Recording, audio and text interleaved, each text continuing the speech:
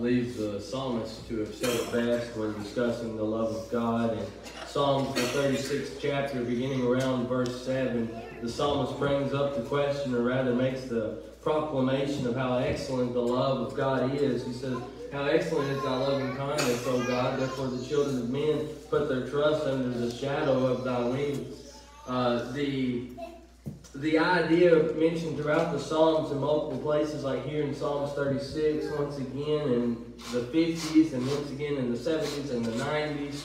Multiple times throughout all of the Psalms, the psalmist makes mentions about how we as mankind should put our hope and our strength and our rest in the shadow of God's wings. And here he brings out an excellent point as he says, "How excellent is thy love, O God. Therefore, because of it, or therefore the children of men put their trust under the shadow of thy wings." We're going to look at 3 points this afternoon. We're going to look at God's love. We're going to look, number one, at his described love. Number two, his demonstrated love. And number three, his demanding love. A lot of points to look at. And why bring up another sermon on the love of God? It is a concept, friends, that we need not to forget, and I believe it to be one that I don't know if we'll ever be able to fully comprehend or understand it. Paul makes mention there in Romans, the 5th chapter, he says, "God commended his love towards us, and that while we were yet sinners, Christ died for the ungodly." If you recall there in John, the 3rd chapter, verse 16, the Bible says, "For God so loved the world that he gave his only begotten Son, that whosoever believeth in him should not perish, but have everlasting life." Jesus says, "If you love me, you'll keep my commandments," John 14:15. He later goes on in 1 John chapter 3 and verse 1, and the Bible says, "Behold, what manner of love the Father hath bestowed upon us, that we should be called the sons of God. Therefore the world knoweth us not, because it knew him not."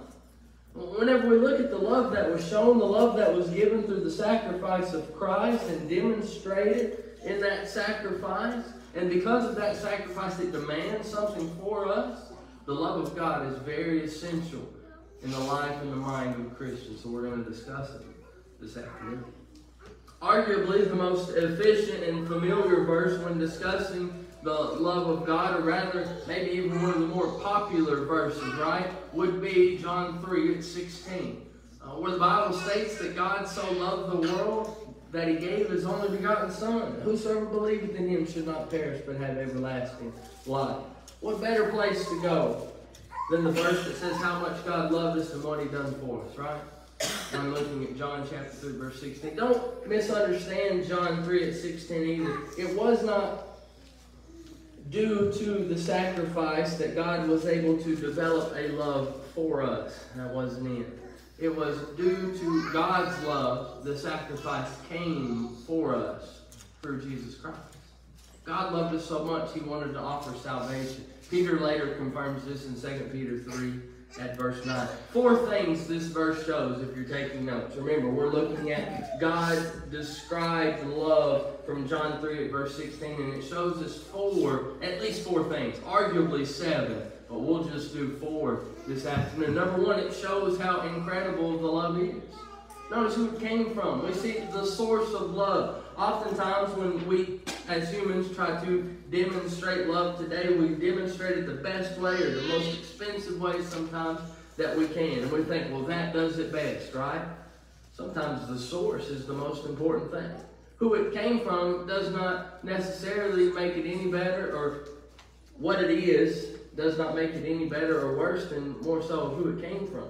Understanding who gave it to me and the reason that individual or that thing, that person gave it to me is really the significance behind it all. Why did God give Christ? The Bible says because he loves you. That means a lot. And whenever I see the things that I've done in the general aspect of the world there in John 1, I rejected the Christ. I put him on the cross. I had him to be crucified. I was his creation and turned him away. But God said, I loved you and I sent him for you. That's where we see the source, right? 1 John 4 verse 8, the Bible says, the love that is so incredible is known where? It's known in God. He that loveth not knoweth not God. Why? Because God is what? God is the source. God is love. So whenever I look at the truest form of love ever shown, and that will ever be shown, that will never be surpassed, is what? The love God's shown us, and how it's incredible. Number 2, it is immeasurable. How much do you love me? Well, let me get my wallet real quick. I love you $5 worth right now. Maybe catch me next week and it might be double. Who knows? Right? That's oftentimes how we measure love. Well, how much did Kevin love me? Well, on my last birthday, he didn't get me nothing, so he better double up this year. Right? That's how we measure it. How much did the in-laws love me? Well, at Christmas, they took care of me. They helped me with this. The in-laws like me. All right? I'll tell you what, they like me. I can put a number on it sometimes. No, that's not how love is to be. And whenever we look at the love of God, to be able to put a, if you will, price tag on it, how valuable was the life of Christ? Can you put a number on it? Can you say it's worth this much, or what you would give for it again? No, we can't do that. It's impossible. Psalms 103, beginning at verse 11 and going through verse 12, the psalmist says, "For as the heavens is high above the earth, so great is his mercy towards them that fear him. As far as the east is from the west, so far hath he removed our transgressions from us." How far is east from west? How far is north from south? There's the length, there's the measurement of the love of God, to which there is no meaning. You keep traveling west to try to get east, and what happens? You're still going west. There's the measurability of the love of God. It's impossible. There is no distance. There is no amount. There is no limitations on it. The psalmist said it best here. And to prove it, he says the transgressions that we had against him, that's how far he's removed them from us. You know, I've talked to a lot of people that's been married many years for advice, you know, wisdom. You know, how do we deal with this? How do we deal with this? Well, how did you do this, that, and the other? And then I asked them, you know, if your significant other was to pass away, you know, what would you do? And they said, I just keep on going. There's nothing I can do. Can't replace them. Now, my grandma and grandpa, they give a joke towards each other. Well, as soon as you're gone, I'm getting in another. All right? I mean, they'll go back and forth, and as a joking matter, but at the end of the day, there's not another one for them. They'll tell you that. Number 3, the love of God is irreplaceable. You know, with mankind and its misconstructed idea of what love is, oftentimes if one love goes, we can bring another one into its place. Or I used to have a love for baseball, now I've replaced it with a love of golf or ping pong or some other sport or some other hobby, right? And once I lose love or interest in that, I'll bring in something else. Well, whenever looking at the idea of the love of God, it's irreplaceable. Hebrews writer says, Hebrews chapter 13, beginning at verse 5, for as Christians today, our conversation, it needs to be without covetousness, and be content with the things that you have, for he hath said, I will never leave thee, nor forsake thee. Who can take the place of God in our lives?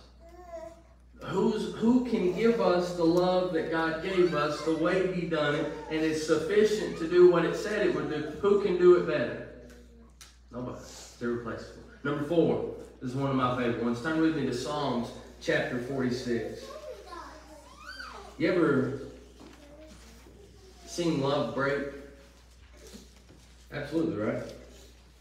I've sat through marriage counseling with individuals. I've tried to help people in certain scenarios, and one of the most heartbreaking things they'll ever say is, I just don't love the person anymore. There is no longer love there. It breaks your heart. Love is not a concept. Love is not something that comes and goes. If love is there, it stays, if it is true love, as we see that with God. But whenever we bring into this man-made idea of, well, I love it is temporary, or my love is conditional, that's not how it is with God.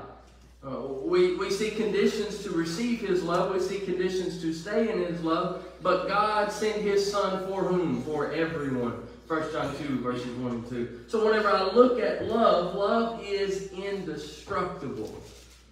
Or at least it should be. That concept in today's society with marriages, friendships, etc., guess what? It's no longer carried as it was, but it should be. Psalms 46, beginning at verse 1. God is our refuge and strength, a very present help in trouble. Therefore we will not fear, though the earth be removed, though the mountains be carried in the midst of the sea, though the waters therefore roar and be troubled, though the mountains shake with the swelling thereof. Verse 5, God is in the midst of her. She shall not be moved. God shall help her, and that right early. God's there. Not going anywhere. He's certainly not going to be swayed, pushed aside, or destroyed due to anything this world can throw at him, or our relationship with him. Friends, if we truly love God, there's nothing that's going to separate us from that love. Nothing can besides ourselves. That's how John describes the love, right? John 3:16. Let's look at how the love was demonstrated. We know it was demonstrated or shown or example was given of it by the life Christ lived and the sacrifice he gave. Romans 5 verse 8. This is number 2. God's demonstrated love. God commended his love toward us in that while we were yet sinners, Christ died for us, or Christ died for the ungodly. Called at times the great revealing passage of love of the Bible. Now that we have the love that's been described, the Bible reveals to us, though it has in times before, both Old and New, here especially in Romans 5, Paul takes the opportunity inspired by God, or the Holy Spirit, to what? To reveal what the love done and who it was for. This verse validates the love God has for us. If we needed that verse, here it is. Validation. What's another word for validation in your minds? I think of proof. I don't know about you, but proof. Almost a type of stamp of approval. This shows me that this is credible. This is the credible, the viable, the validating verse, if you will, of God's love and what it does. Number 4 things about this love. If you notice, I've kept the alliteration for those of you that really enjoy that. The first one was all eyes, right? Love was incredible, immeasurable, irreplaceable, indestructible. Guess what? These loves are going to be the 4 P's. Love is passionate. The love that God extends towards us as Christians, as well as the opportunity of it towards the whole world, has passion with it. It has meaning. It has, if you will, almost a sense of depth. Zephaniah chapter 3, beginning at verse 17. Zephaniah 3:17, the Bible says, "The Lord thy God is in the midst of thee. In the midst of thee is mighty. He will save thee. He will rejoice over thee with joy. He will rest in his love. He will joy over thee with singing." Answer the question, does God care about you loving him and serving him? I can show in instances where mankind didn't do that and it bothered God. So one can take off a very well-educated gathering of information that if it bothered God when we didn't do it, it pleases him when we do it. Right? We see in our early days in Genesis 6, mankind did not serve God. Their imaginations of their heart was evil continually. And what did it do to God? It repented God that he had made man. It upset God. It bothered him. Well, whenever I take that and I apply it to the positive, man's obedient, man's faithful, as Christ was, God said he was well pleased. Oh, we see it's passionate. We see he's there. He's always there. If you recall the nation of Israel, throughout their, indifference with God at times, and their back and forth seesaw, we're with him, we're not, we're with him, we're not. What do we see God? He was a constant, was he not? He was there. He always promised, through the promise of Abraham, a remnant would be brought forth. Blessings of nations would come from his seed. God was there, and he showed it in love. You know what else love is? And this is one, if I can talk real quick, separate, this is one I struggle with. Love is patient. You ever thought about the patience of God? If I could just have a percentage of it, I'd be a much better father. I'd be a much better husband. I'd probably be a much better preacher with that percentage of patience. Just a little bit. If he's got 100, just give me like 2. Because I'm at like -4 right now, and that bring me up a little bit. But love is patient. Just think separate and apart from spirituality, but in your physical, loving relationships that you've had with your spouses and significant others, how much patience did you have to have at times? I wish Abby wasn't at work. I wish she could attest to this. She got to have a lot of patience still with me. And then add a 3-year-old on top of it. Whew. Man, bless her heart. Pray for her if you will. Because she's got it rough at times. Gotta have patience, right? I'm so thankful for my mother and my grandmother, the patience they had to have with me, raising me. If I can, share a quick story. Whenever I was between the ages of 2 and 5, I was really sick a lot. My grandma, how patient and loving she was. Instead of sleeping in bed, she would hold me in a wooden rocking chair and rock me because that was the only way I could breathe and sleep. Because I was so just sick and sinuses and congestion, just awful. And she'd hold me every night. She was patient. I'd have hung me up by my toes and went on to bed. But she was patient. Think about God. How many times, not out loud, but just think, how many times have you messed up in your relationship with God? How many times has God always been there? What does he say in 2 Peter 3, verse 9? The Lord is not slack concerning his promises, some men count slackness, but is what? Long suffering to us. We're not willing that any should perish, but that all should come to repentance. God cares. He's patient. But though we say patience is a virtue, which it is, patience has its limitations. I can only be patient for so long. When is God's patience going to run out? You recall, you look at Nadab and Abihu, patience of God ran out. You look at Ananias and Sapphira. You look at Sodom and Gomorrah. When's next? Who's the next one? When is the patience of God? The long suffering, if you will, mentioned in 2 Peter 3, verse 9. When is it going to come to an end? And judgment going to be executed? James would tell us we don't know. So we best stay in the love. Number 3, love is, at least from God, it's perfect. And when looking at it in a marital status, love in the idea of perfection, the marriage is not perfect. But with each other, what is it? It is the other since it is complete. And the Christian, with the love of God, is what? They are complete. If you look at 1 John chapter 4, verse 18, the Bible says that there is no fear in love, but perfect love casts out fear, because fear hath torment. He that feareth is not made perfect in love. Inside of the love of God comes this idea of perfection, or, completeness. And it removes that fear because we realize and we see the relationship we have with our God. Number 4, we've seen love is passionate, it is patient, it is perfect. The thing about God's love, it is persistent. You ever notice a child kind of falls into this category with their persistent love or their need for a love or attention? You're trying to get something done and you got the infant reaching up wanting what? Wanting loves. Just want you to hold them, want you to carry them around. Probably want some chips or some drink or something. They want something, don't they? And I'm not nagging, I'm not aggravated, but I'm saying as the child longs for that attention and that love, God wants his love to be extended to us and for us to come into it. It is persistent. What does Jeremiah the prophet say in Jeremiah 31 and verse 3? From God, he says, I have loved thee with an everlasting love. It is always there. And whenever we look at the concept of the love of God, what's fascinating to me, Lee as a preacher, is we show the love was extended. We show who it's extended for. We can see how to get it. And then we say, well, eventually it runs out, right? Not the case. This love is what's going to be one of the things carrying us into eternity. And whenever we have eternal life with God, it is because he, what? Because he loves us. Amen.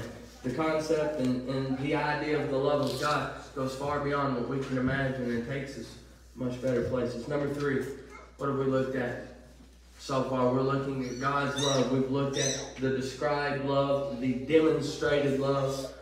Love demands something. In a marriage, what does love demand? Or maybe another word would be require. Some say this false concept of 50-50, right? Each gives 50-50 and make it 100. That's not how it works. If I only give half of what I can give to my marriage and the other person only gives half, what do we got? We got half a marriage. That's exactly what we got. But if I'm giving my all and my spouse is giving my all, what do we have? We have an all marriage. We have a complete marriage. And in my relationship with God, it demands that I give my what? 4 words, starts with an L. My life. How much of it? All of it. I'm crucified with Christ, nevertheless I live, yet not I, but Christ lives in me. Now the what? Now the life that I now live in the flesh, I live by the faith of the Son of God who loved me and gave himself for me.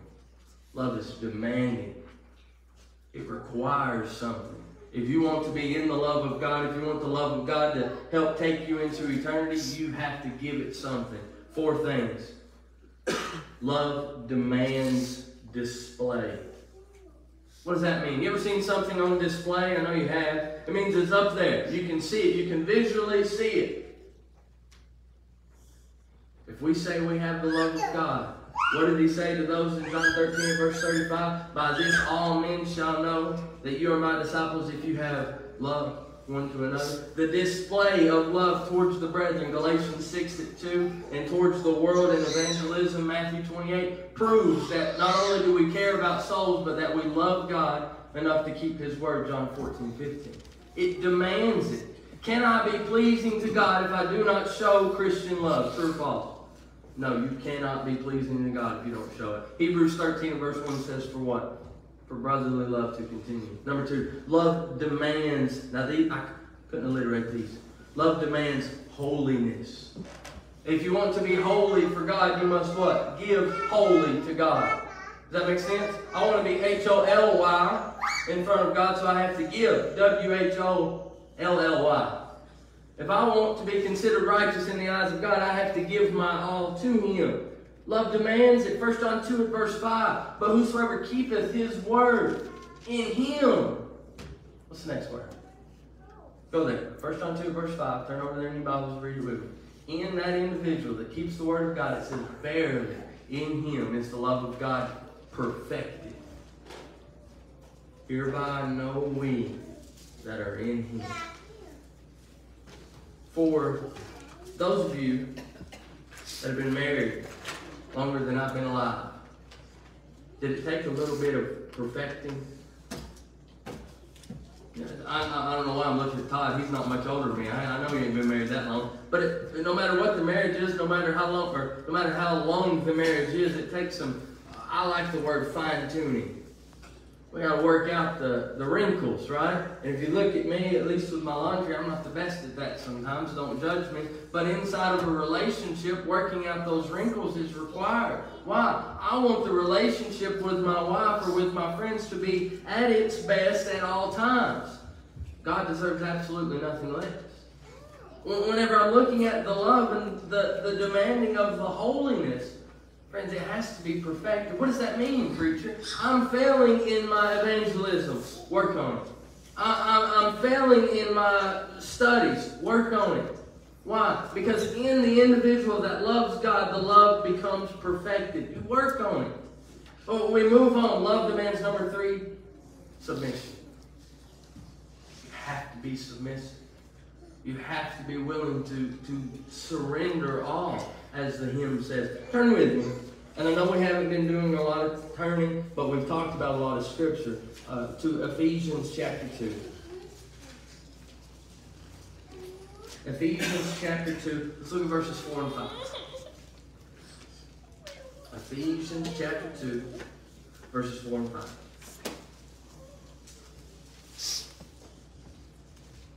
Excuse me. Right, notice. But God, who is rich in mercy, for his great love wherewith he loved us, even when we were dead in sin, hath he quickened us together with Christ. By grace are you saved. Well, that doesn't show submission, does it? Well, let's look at it one more time. God, who's rich in mercy, for the great love that he's loved us with, even when we were dead in sins, he hath quickened us together with Christ. Let's back up to verse 1.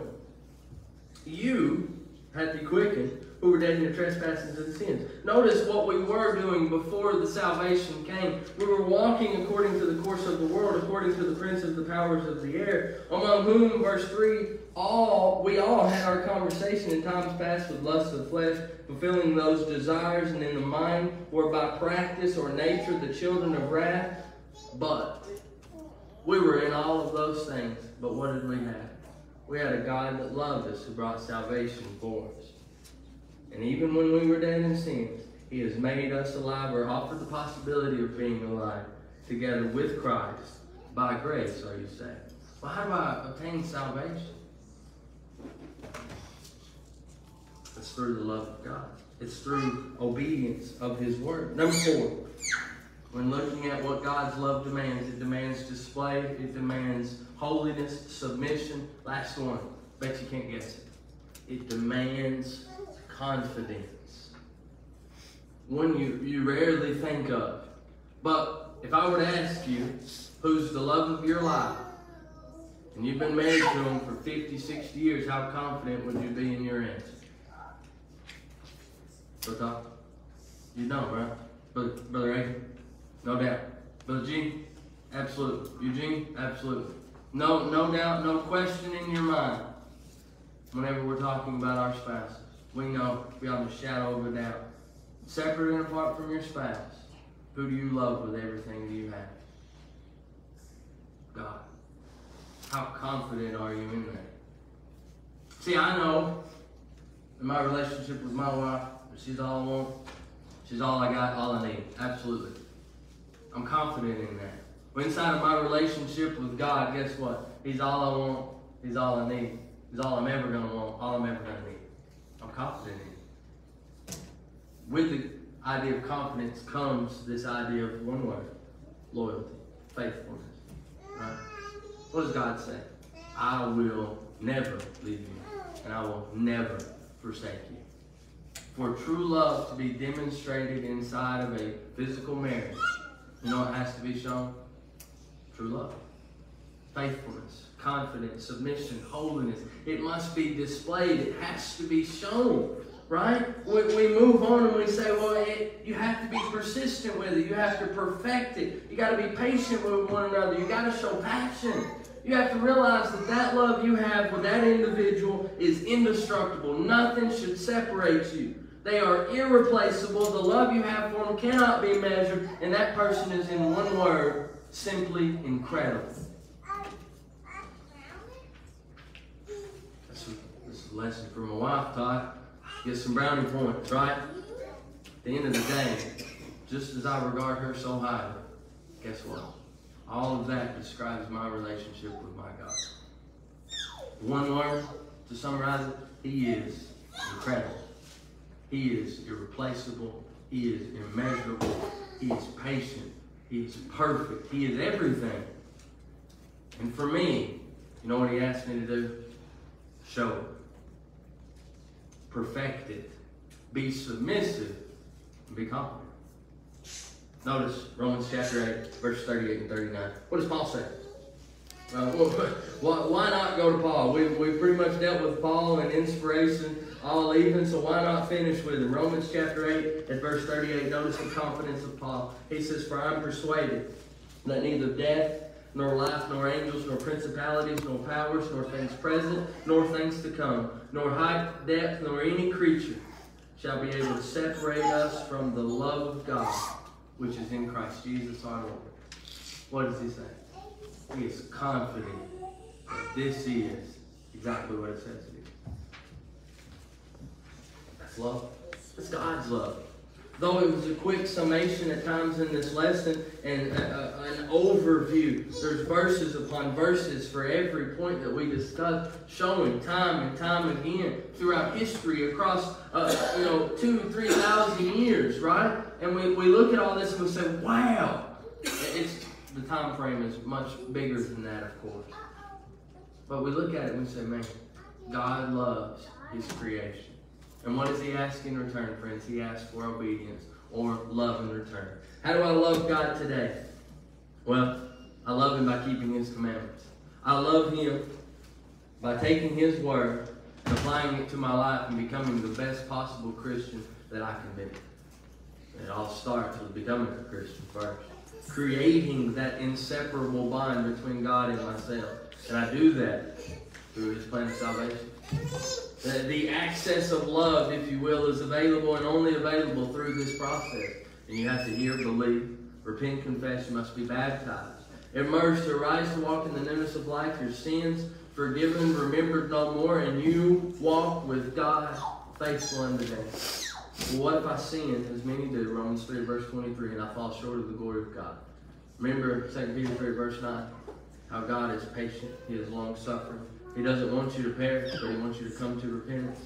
As we have opportunity, as we have right now, if you need to make things right between you and God, if in a public manner, come forward publicly and let us handle it and help you with it. Maybe it's in a private manner, and you need to take care of it right now. As we get ready to stand up and sing, don't leave this building in a wrong relationship with God. Whatever we can do for you, we want to help you in any way that we can. Please come now together, stand as we sing. Why do you wait?